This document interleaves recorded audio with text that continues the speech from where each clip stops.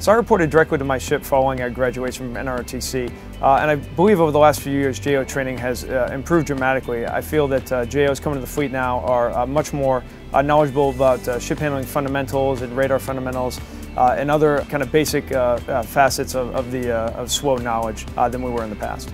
My JOs are definitely more confident. In fact, I had the opportunity this week to go to the NSST simulator with some of my JOs to do some peer work, and I was definitely impressed with their knowledge of fundamentals and their confidence in handling the ship, which I had not kind of seen previously to the BDOC course coming online.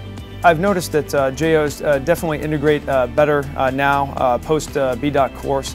They're better at maneuvering board fundamentals, radar fundamentals. They understand off-ship communications better, as well as basic forces affecting the ship and how to maneuver, be it during an unwrap or pre-work and evolutions like that. I think it's important that the Navy continue JO training because the new ensigns will come with a greater degree of professionalism. They're aggressive in their qualifications, they have knowledge, and it also allows them to integrate into the team, and it's better for the ship overall and the professionalism of the force.